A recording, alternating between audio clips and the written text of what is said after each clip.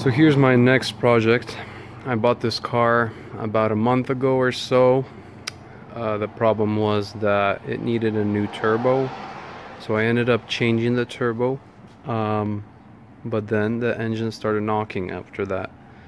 That might have somehow been related, that possibly the people did not keep up with the oil level, and then the turbo went bad and it started knocking also, and they might have poured in some stuff to make it stop knocking. But either way, I'm gonna actually pull this engine, rebuild it, and then I'll put it back in, and we'll see what we're gonna do with that turbo also, because it might have had wear on it also. So yeah,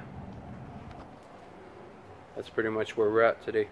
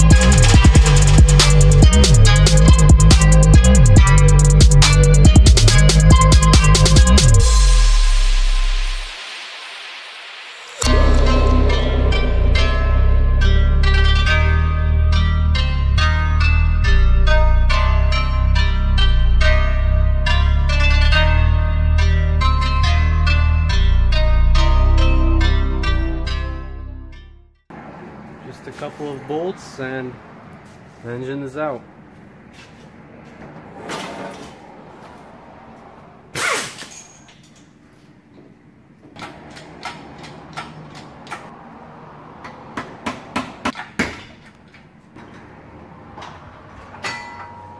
Hurrah! Hurrah!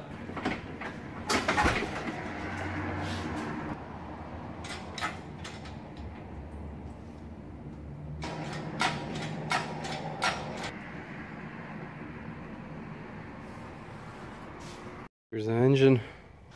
Finally pulled this thing out. This is my first Subaru engine pull.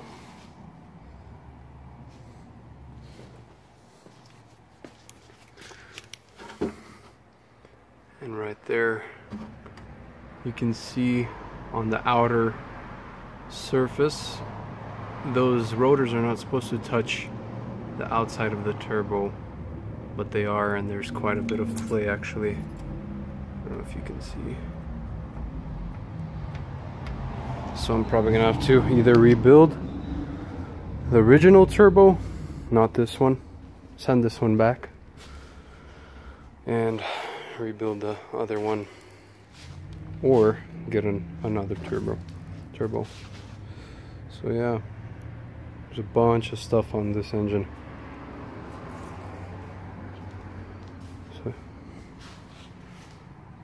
I guess now I'll go to bed.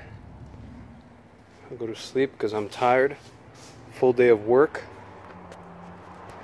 I worked 8 to 5. And then I stayed after 5 to do this. And there's still stuff to clean up, and I'm gonna take the engine apart tomorrow. So peace out. It's the next day. It's the next day, and I'm ready to take apart the engine. That's the plan for today, to take it fully apart.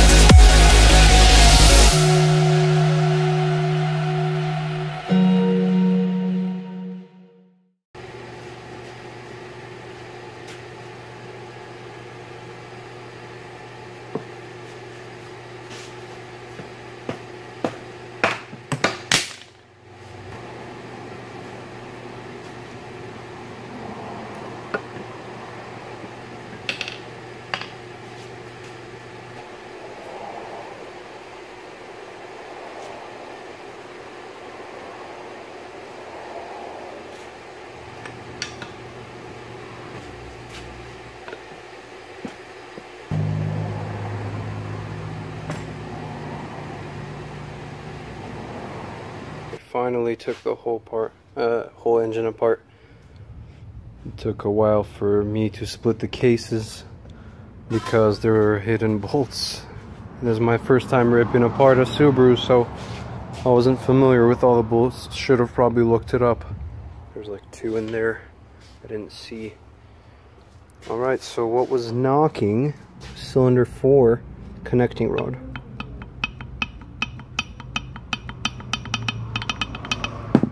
And then the rest seem okay.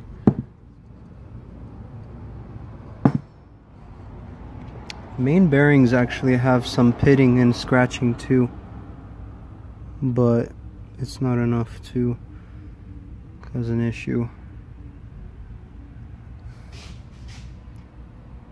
So, and I'll probably end up using these pistons anyways also. As you can see, there's a little bit of scratching on the side, but there's a rule that if you feel something with your fingertip, or if you feel it with your finger, then you should replace it. I go over these scratches with my finger and I don't feel them, so that's all just a little bit, tiny bit on the surface. The walls, the piston walls seem okay except for where those scratches were, but all it needs is just a hone and it's good to go. Subaru is a little bit more different style of an engine, because normal engines you'd have to put the crank in first. I mean, take the pistons out first and then take the crank out. But in this one, you take the crank with the connecting rods out the last, and it splits the case in half. So 2 cylinders on this side and 2 on this side, and you take out the piston pins through these holes, these little guys, those little covers for them. Pretty cool. And those are all the bolts that are for the case. So yeah, there's a lot of cleaning to do, quite a mess, and there's a little bit of parts that need to be replaced, and then everything seems reusable. I'll be replacing the oil pump also, already have one. But the oil pan is actually quite full of metal. Like that, that's really bad. There's the bolts in there, but if you look past the bolts, there's quite a bit of many bearing pieces. And in the pickup tube, this is why the rest of the engine was getting less oil, because the pickup tube was getting garbage in it. So that's why there's pitting and scratching, but it should be good to go. I also got a new crank, forged crank, nitride coated, which should be good. I won't be touching this one, I'll just throw it away or frame it on my wall. But yeah, that's where it's going at, and this is the end to this video. The next video will be putting the engine together and putting it in the car, and that's gonna be it for that project. So like, subscribe, comment. See you guys later.